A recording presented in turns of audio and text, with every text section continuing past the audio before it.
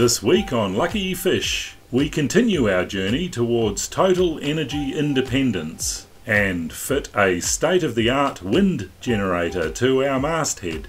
We'll look at the pros and cons of a masthead mounting position and wind generators in general. And we run into an unexpected problem.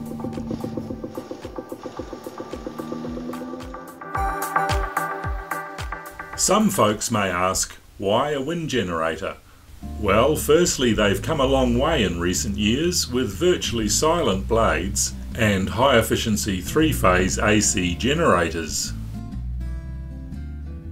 The unique benefit of the wind generator over solar is the ability to keep your batteries in a high state of charge overnight on anchor. Fridges and freezers can be run overnight, and when the sun comes up in the morning, the batteries are topped off in just a few hours. The downside of wind generators is they have moving parts, and these need to be replaced occasionally. Each source of power has a unique application, and by using solar, hydro and wind, combined with our sails, we can live on the hook and cruise indefinitely, without the need for a diesel or petrol generator. In order to maximise the wind generator's performance, the obvious solution is to position it as high as possible. The higher you go, the faster the wind. When this is combined with the almost exponential power output curve of most wind generators, we see how a small increase in height can make a huge difference in energy yield.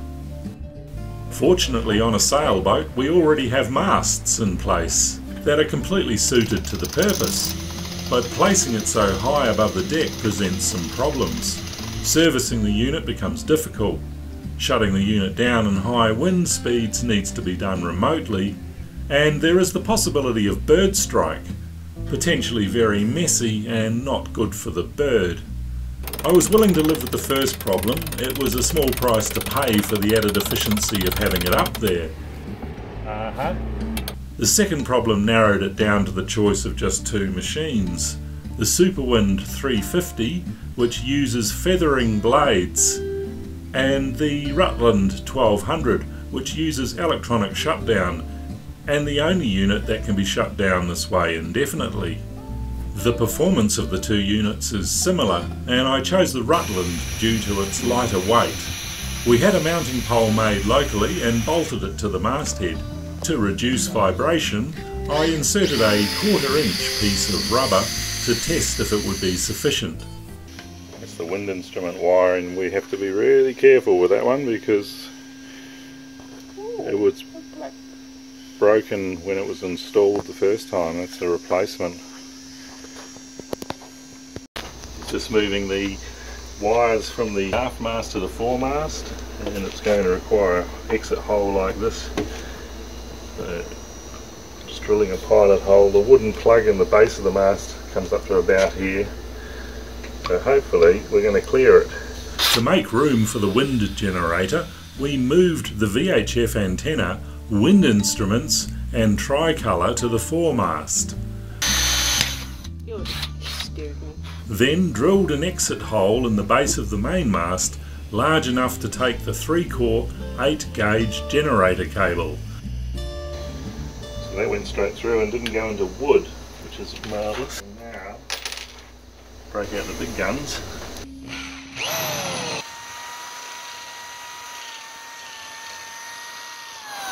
Okay, that's it. Nicely done. We borrowed a fishing tape to run all the cables back in. We're gonna hook the flyer now. I like your confidence. Yeah. What's there? You got it? Got it. Yay! Make it look.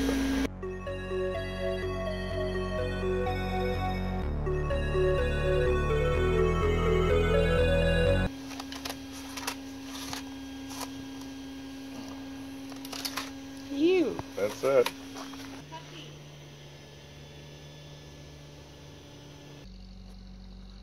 With the generator mounted on the pole and the mast cable installed, the next step was joining the cables. Heat shrinking, sealing the connection between the wind generator and the main cable for it, which runs down the mast. What is that white stuff you use? It's just a marine sealant, 5200, and it's a 3M product, pretty good stuff. Sticks, weatherproof and all that. You want the coffee with the horseshoe this morning? No, coffee and horseshoe are fantastic. Bring it on. Over here? Eat yeah, here? We need it because it's winter morning. Crazy winter weather. We had frost on the boat this morning. Ice.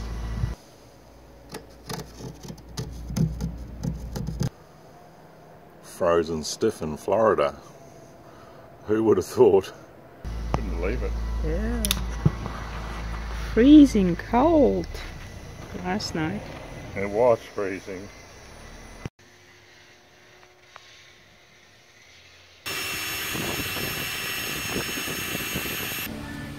There we go. There you go. So it's interesting looking at the way these blades are bolted together. You'd think that this is the most vulnerable area for the thing to destroy itself.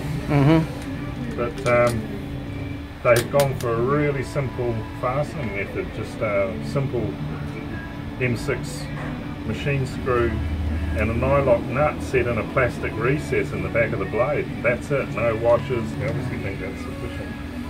Alright. Okay.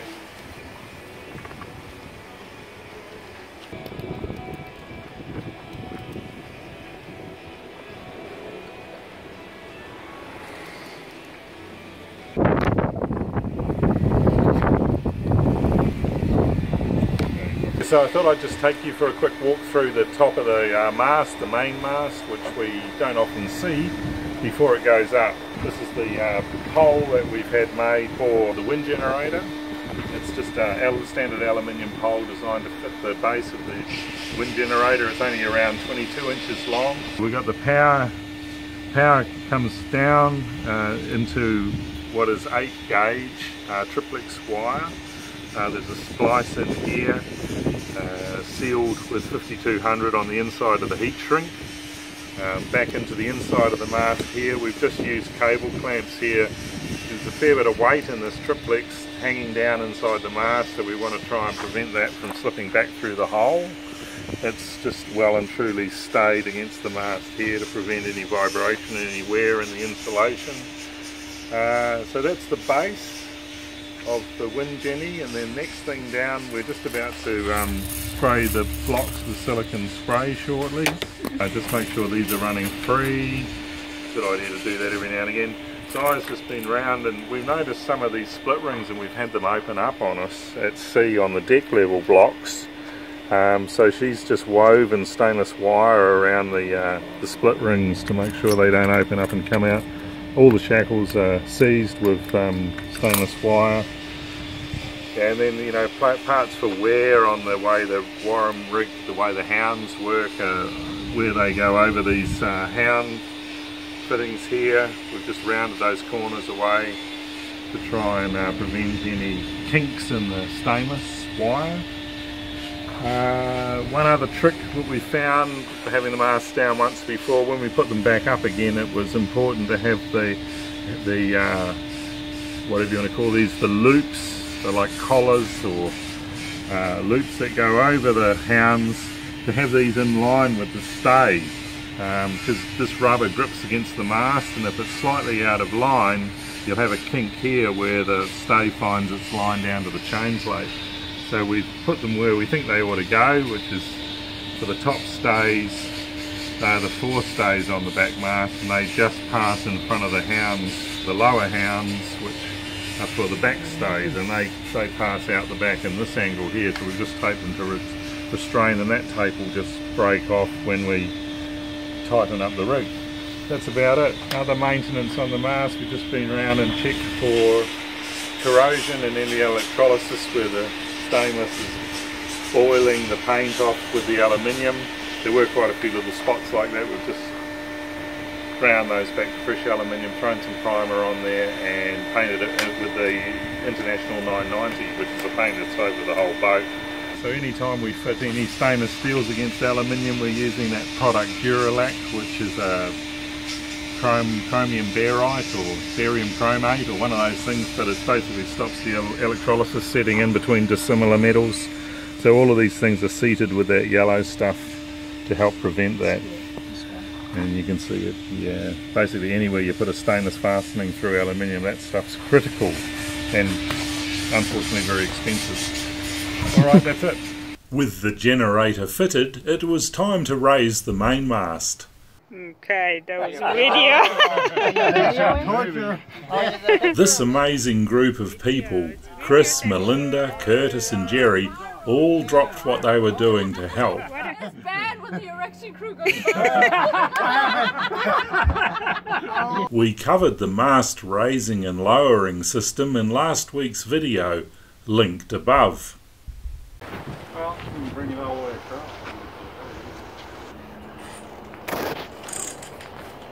I think Curtis ended up with the heavy end. Get out way.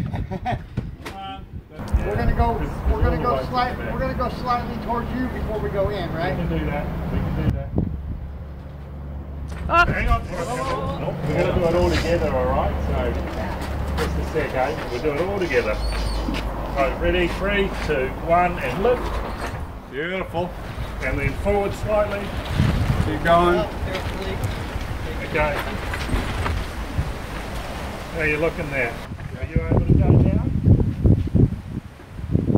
Yeah, looking good.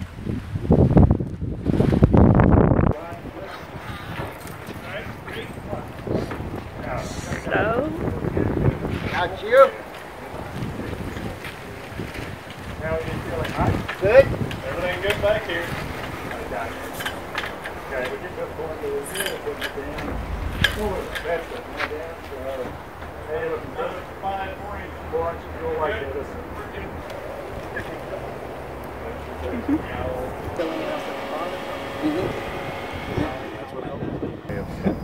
In one compartment you'll find where the washers are.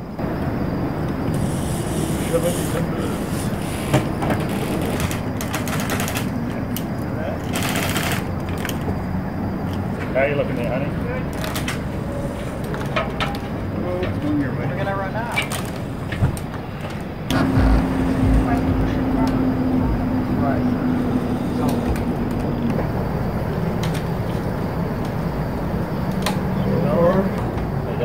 Clear of the mast too, of course. Jerry, you know where you're jumping if something goes. Chris, Yeah. you know where you're jumping. Go on. That way. Okay, and it's got to come toward me a little bit. There you go.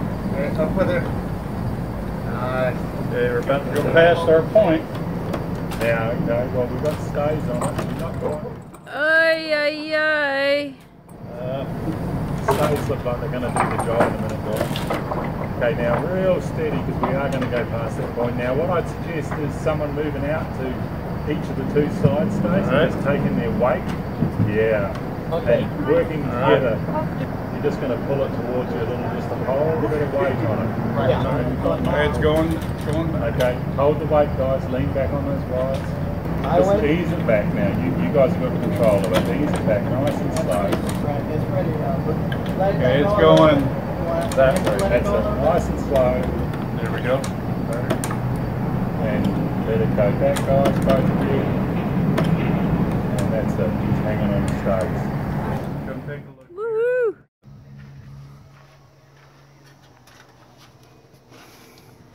Just putting in a through hull for the WindGen battery 2 supply. Just irrigation fitting, 3/4 inch. Should take 2 of those 6 gauge wires. Drilled the hole with a hole saw, sealed it up with 1 coat of West, and now it was a good sort of threaded fit, the hole saw for this 1.25 inch thread. So it taps into the plywood, into the epoxy, 5200, seal it, help seal it anyway. What are you working on?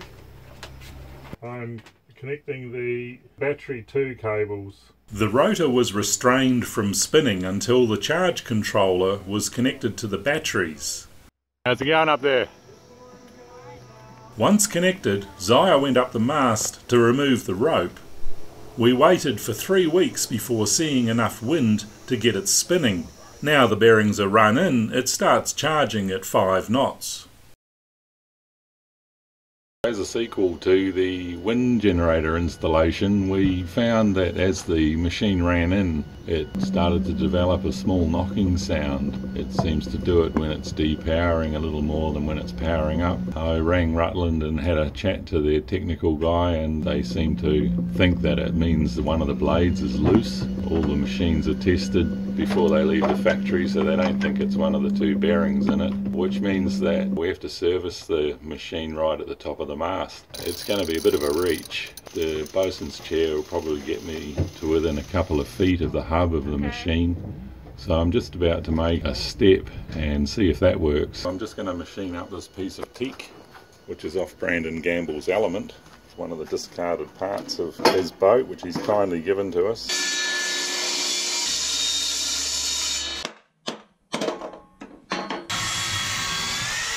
Ready for some drill holes for the bridles to attach it to the top of the mast.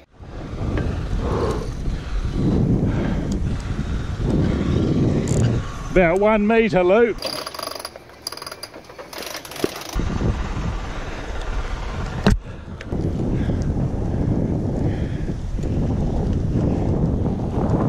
Righto.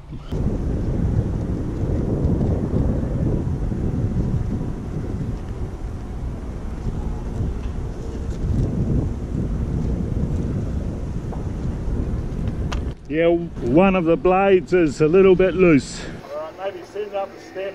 I hooked myself to the generator pole using a safety harness. So go ahead and pull it up. Yeah. Lou dropped what he was doing on his pretty marbles trimaran to give Zaya a hand getting me up the mast.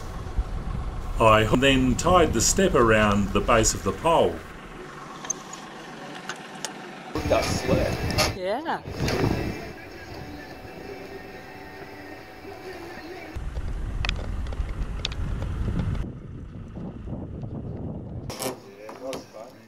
After lowering the rotor to the deck, we tightened all the bolts. I don't know. It'd be nice to have them recommend that you pull that all the way in there, but yeah, I'd tighten on it, you know? It looks like there's one blade. It's possibly loose. It's you can't detect it's loose on the ground though. When it was mounted on the hub, you could certainly feel a little bit of just slight movement in one blade, and the other 2 were quite tight. That's interesting that that would make the knocking sound. Isn't it? I would think if that main nut was off, yeah, that would. But you had that nut was tight, right? I mean, you worked hard to get that nut off. I know they say not too tight, but you want them tight. After refitting the rotor and waiting a few days for some wind, we were pretty disappointed to learn that the knocking sound was still there. Another call to Rutland suggested they thought it was a loose main hub nut this time. We had guests arriving in Nassau in 2 weeks and still a bunch of jobs to do, plus 400 miles to sail, so we decided to run it as is and fix it when we have more time. The knocking sound became a lot less once the boat went in the water, and only on certain wind angles. We hope to resolve the problem once and for all this year. As for the humming sound, it's vibration that is likely travelling past the rubber pad via the 4 mounting bolts and then down the mast. If any viewers have suggestions for a mount that reduces vibration, we'd love to hear from you.